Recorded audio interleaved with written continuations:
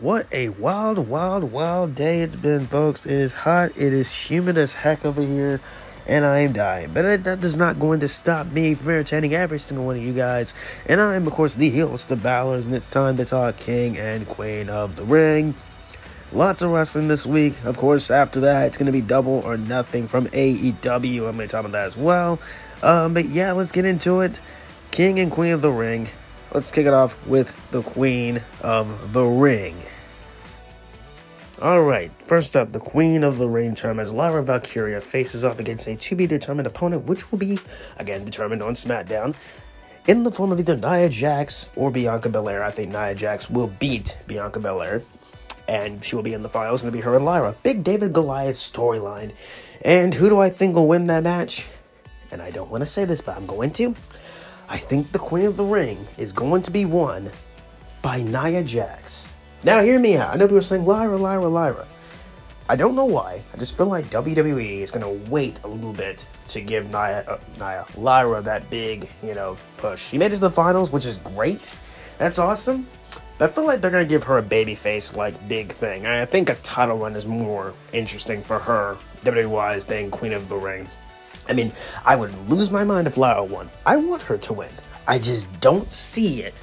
And I see WWE giving it to Nia Jax because her gimmick will be, I'm Queen Nia, blah, blah, blah. And then that will lead to the return of, the Queen, Charlotte Flair. And, Queen versus Queen. I can see WWE doing that and playing off that. Queen and just doing all that shit. So yeah, I'm going to go with Nia Jax to win Queen of the Ring. Because why not? And I just feel like WWE's going to go that route. I would lose my mind if Lyra Valkyria won. I'm a big Lyra Valkyria fan since NXT, obviously. But I feel like WWE's going to go with Nia Jax. And, yeah, I'm going to go with Nia Jax to win the Queen of the Ring. There you go. Up next for the Intercontinental Championship as Sami Zayn defends against Chad Gable and Big Bad Bronson Reed. Again, I've been calling him Big Bad Bronson for months. Actually, for about 2 years. But still, where's my royalties, WWE? Hand it over. Anyways, of course, Chad Gable has been a thorn in Sami Zayn's side for a while, since Canada, a few weeks ago. And, of course, Big Bad Bronson is in the storyline, which has been very fun. I like Bronson Reed. Again, dude is very underrated. Show some respect to Bronson Reed. He's great. Chad Gable has been, again, a ding-hole dick to his crew in the Alpha Academy. And, of course, he slapped Otis across the face last night.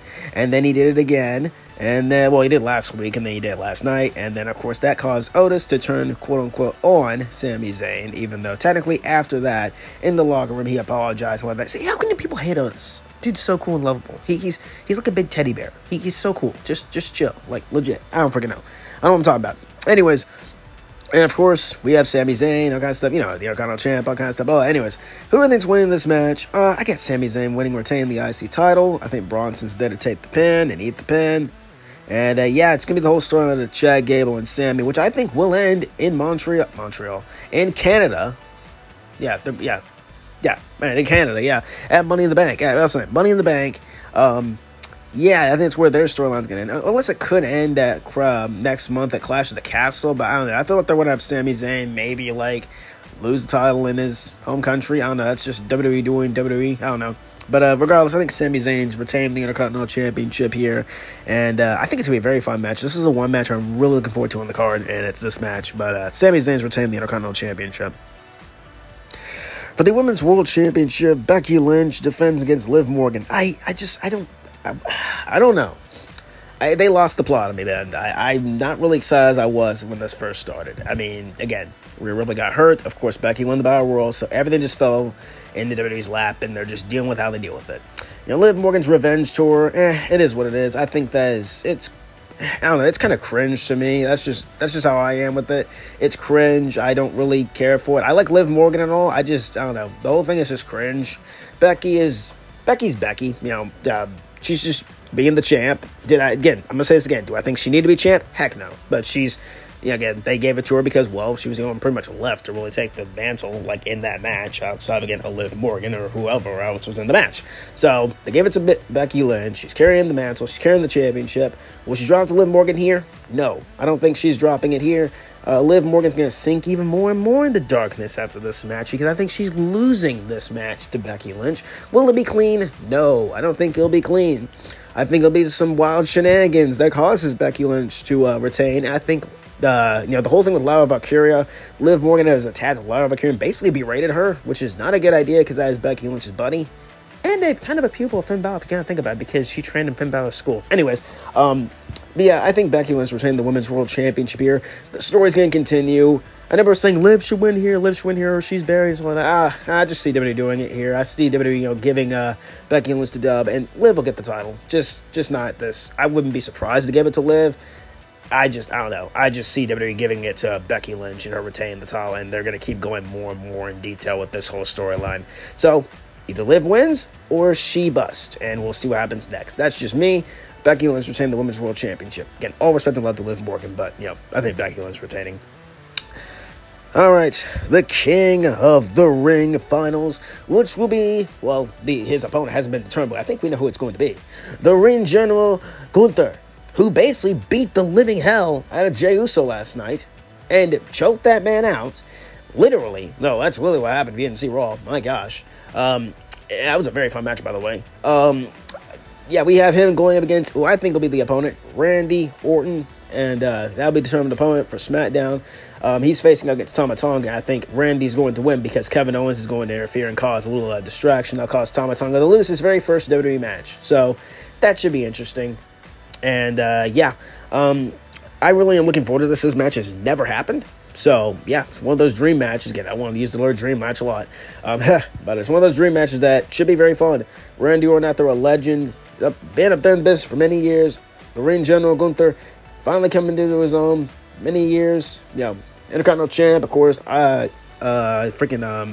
UK champ. Should have been the NXT champ, too. I don't know, but that didn't happen. Anyways, I do have those two in the finals, and I think that Gunther is going to win. Yeah, Gunther's going to go in there and chop the Viper down the sides. He's going to go chop the Viper's head off. And, yeah, that's pretty much all you can say with this one. Randy Orton is going to go out there and put on a good show with Gunther. And I'm really looking forward to it, though. But, yeah, I think this is going to be the finals. It's going to be Randy Orton and, him and, not Mello, obviously, but, I want to keep repeating myself with his name. Gunther is going to win the King of the Ring. That's what I'm trying to say. Gunther's going to win King of the Ring. And what does he do with it? I don't know. Maybe challenges for a championship. I don't freaking know. We'll see. But I have Gunther winning and beating Randy Orton in the finals of the King of the Ring and becoming King Gunther. So we'll see what happens with that one. Up next for the WWE Championship. The WWE Undisputed Championship. What are we going to call it? The WWE Championship on the line as Cody Rhodes defends against the United States Champion Logan Paul. I don't think they found an opponent for Logan Paul. I don't think they could have found somebody. So they just screw it. Let's have champion versus champion. Even though technically only WWE title is on the line. And Logan's is not because the guy tore up the contract last week, which was very funny. And he had weird security and whatever the heck that was last week. I'm looking forward to this match. This is the first time this has happened. Logan's second time challenging for the WWE title. And first time, of course, was in Saudi against Roman Reigns 3 years ago. Very good show, too. That crown jewel is very, very fun. Yeah, will he win it here? No. Logan Paul is not winning the WWE Championship at this match. Not yet. Down the road, he will. I guarantee you they're going to strap the rocket ship to Logan Paul. But yeah, I think that Cody Rhodes, and he just won it. I don't see him losing, period. It's going to be a while before Cody loses. He probably won't lose until 2025 or whatever, but that's neither here nor there. But yeah, I'm looking forward to seeing what happens with Cody's reign, and this is his second title defense, and yeah. First one against AJ Styles, and he's retaining this one as well. I have Cody Rhodes retaining the WWE Undisputed Championship. And yeah, I don't think the show's going to be over because I think we'll get an appearance or a debut by a certain uncle. And we'll see what happens with that one. If he shows up, he shows up. If he doesn't, he doesn't. But maybe Uncle Howdy shows up. I feel like this is where he's going to probably make his presence known. Is at the end of this match, he's going to take out Cody and probably challenge him for the title. Or, I would guess he would challenge for the title. I don't know what he want with Cody, but I don't know. Maybe we'll be in the King. Maybe we'll be in the King of the Ring finals for all we know. I don't freaking know. On the World Tour, we could really debut the uncle and the stable. Maybe on SmackDown he debuts. I don't freaking know. But I do have regardless of that, I have Cody Rhodes retaining the WWE Championship against Logan Paul. Because, dude, what is it called? I guess the buckshot lariat. I don't know what else we call it. The prime shot lariat. That's what my friends call it. The buckshot lariat counted into crossroads. Bro, that's going to be sweet. I can't wait to see that. Oh, my gosh. But, yeah. like I said, Cody Rhodes is going to retain WWE Championship. And that is your predictions for WWE King and Queen of the Ring. And I hope you all enjoy it. I'm going to be busy this weekend. I'm going to be going on vacation those next few days. I'll be back on Monday. So I'm looking forward to it. And I'll be in the woods. So I'm looking forward to it. Can't wait. And I hope you guys enjoy your day. I'll be working on Double or Nothing as well. And you'll see that when you see that. Hope you all enjoy your day. Too Sweet Live button down below. Subscribe to us on this one. Follow guy Twitter, Hill Balor. Instagram, Hill Balor YT. And I will see you all on the next one. Too sweet and peace out. Up next.